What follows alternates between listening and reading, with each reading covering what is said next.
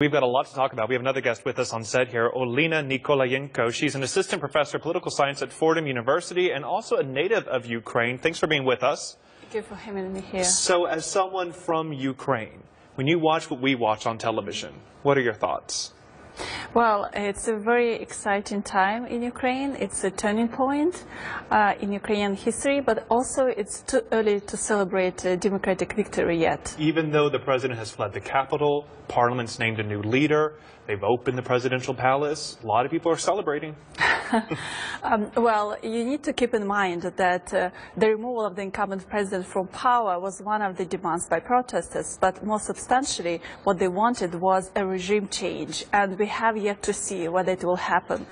So you need to think back to the year 2004, when also mass protests were held in Ukraine, and the fraudulent election results were overturned. But then we did not see a dramatic regime change, and it resulted in the reversal of democratic reforms and the resurgence of authoritarianism. Because the concern is that Ukraine has been through this before, as you mentioned, in the 2004 Orange Revolution.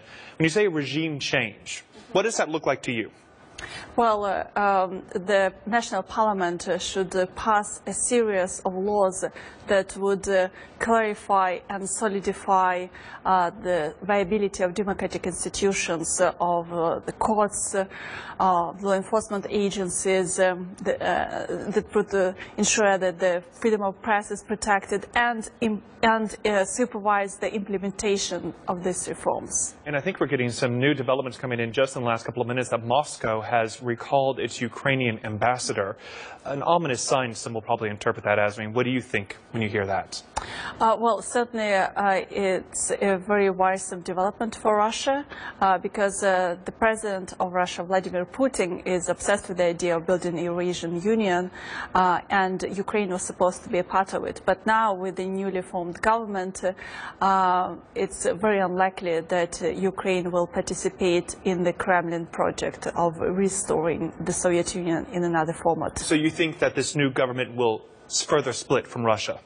Well, that's what most citizens expect from the new government. Otherwise, it would lose whatever legitimacy it has right now. But as you said, this has come up before. There's been a similar revolution of sorts, and that did not happen. Yes, and that's why President Yushchenko, when he ran for election, received less than 5% of the popular vote. And so how concerned are you by Russia's recent moves, by the foreign minister there? Basically calling what happened a coup carried out by hooligans. Do you think that Russia is going to continue to interfere with Ukraine's politics, or do you think they're going to step away? Absolutely, they're going to interfere and fight till the very end. And fight in which way? What do you mean by that? First of all, oil. And energy resources are a very powerful weapon that the Russian government has used extensively in the past. Meaning cutting off supplies to Ukraine? Well, or expecting the Ukrainian government, which is bankrupt right now, to pay a very hefty price for energy resources. So break it down for us. I mean, you study this region. You're from Ukraine. What do you actually expect Russia to do in the coming weeks?